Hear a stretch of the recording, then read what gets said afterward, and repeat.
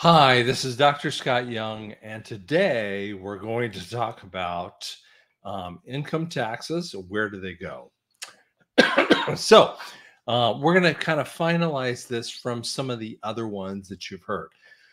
So, where do income taxes go? Now, you know that there's federal income taxes and there's state income taxes. So, federal income taxes and state, same stuff.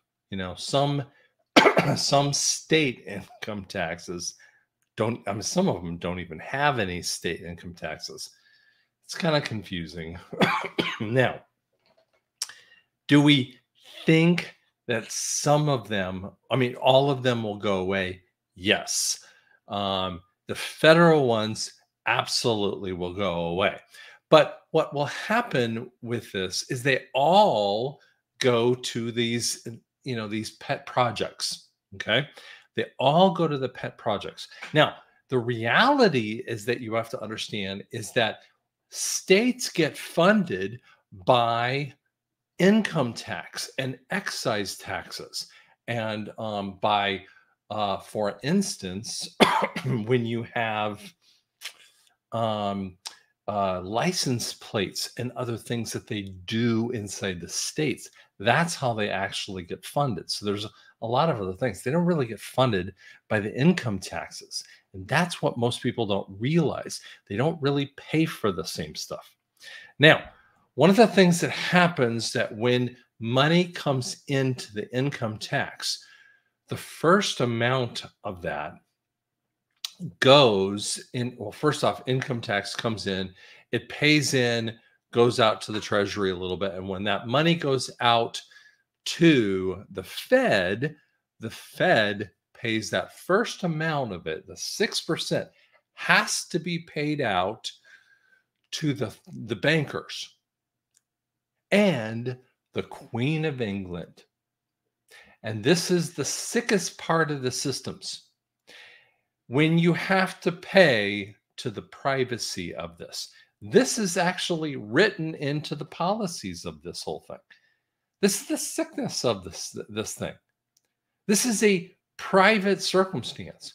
And when you realize that inside, excuse me, when you realize inside of the NESARA situation, they want it to be legal. And inside of the 14th Amendment, under the third section, it stipulates directly that if you are trying to pay something, or you have to pay something that is from a foreign entity, you don't have to pay for it, which is directly to anything, and it was meant to be for central banking. Well, there you go. You don't have to pay anything like this. And that's what they're trying to do. This is why we have this situation.